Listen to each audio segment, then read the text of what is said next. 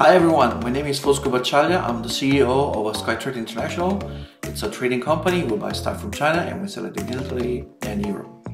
I make this video to list 8 of the things that I really cannot bear, cannot stand, that I hate about China. Okay? Let me know if you agree or disagree with it. Number 1. Distance. This time around I was based in a city called Handan, and from there I had to visit some suppliers or friends or other cities and places that I had to see. And each time I had to go somewhere, I had to bear a 4 or 5 hour trip on the way back. No matter it's by plane, by car or by train, it takes a really long time. So when you plan traveling in China, you really have to take care of your planning for like taking 1 or 2 days longer than what it takes usually in another country. Number 2. Queues, lines.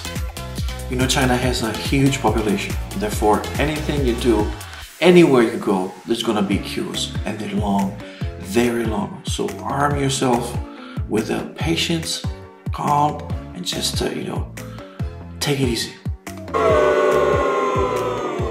Number 3. It's still about lines, the long lines. But this time around, I want to mention the fact that Chinese people really do not respect lines. So instead of lining behind you, you just cut the line and just they're all over the place. They come from the right, from the left, anywhere. And when you're ready to take your turn, when it's your turn, you see people coming in from anywhere, just trying to be smarter than you are. And that's a habit I really cannot stand, especially I'm not that thin, and waiting in line for a long time, sweating when it's hot, and you see people that just didn't wait as long as you did. It can be a little bit frustrating, and it really pisses me off. Number 4. It's about using the cell phone for everything. Now, China had a big evolution of e-commerce and the online payment for everything, online booking. Right now in China, everything it's done through the phone. Ride on a car, you buy a train ticket, you buy airplane ticket, everything is through the phone. You go shopping, you book a restaurant, you book a seat at the movies, anything's through that. So when you're talking to people, you're facing them, it's like they're not giving you their full attention because they're constantly looking at the screen, and paying attention to things that are going on the phone. It's not that doing on purpose, and it's not lack of respect. Still, I know that, but it's really frustrating. Number 5. It's the check-in time at the hotel. The time that check-in takes at hotels, it's really, it drives me crazy every time. I'm in touch with China for over 20 years, and I'm still not getting used to it. You're right there with your luggage and anything, you get the passport. It takes like 25-30 minutes.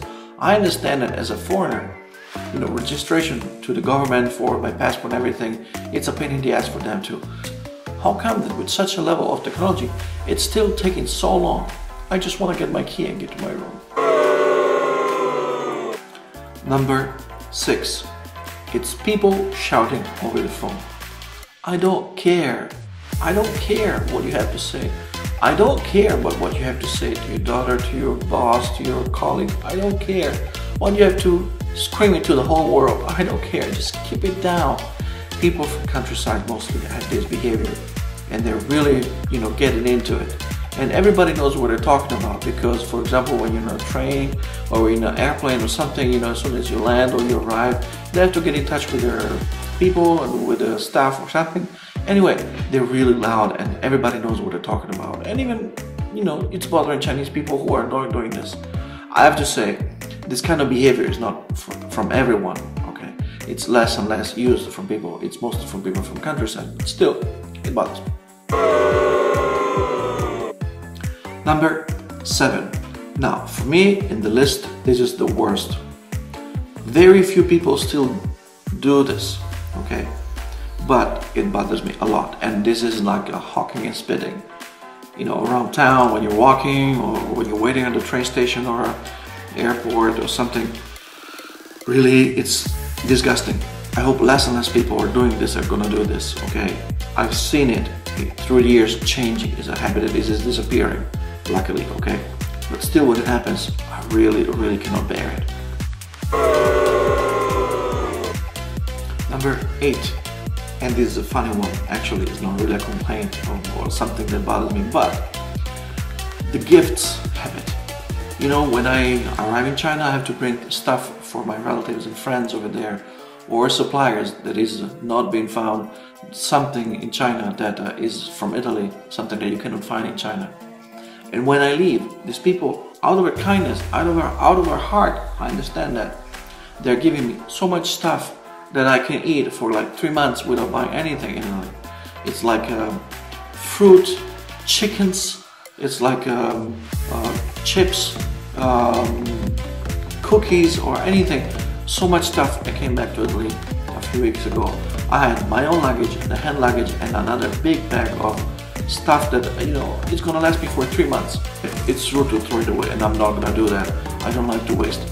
But really bothers me to carry such a big bag with such a heavy weight when you're flying for such a long time. All these things. But I want to thank everyone anyway for the gifts. Okay, the list is over. Please bear in mind, I love China. I spent half of my life in China and I love it. Work-wise, life-wise, I really like it. So this list is just, you know, to make to give you an idea of what I can take or what I cannot take about Chinese habits. Leave your comments below, okay? Like or dislike, let me know what you think, and tell me what is your list. If you like the video, please hit the button, subscribe, and see you next time with a list of things that I really love about China. Ciao!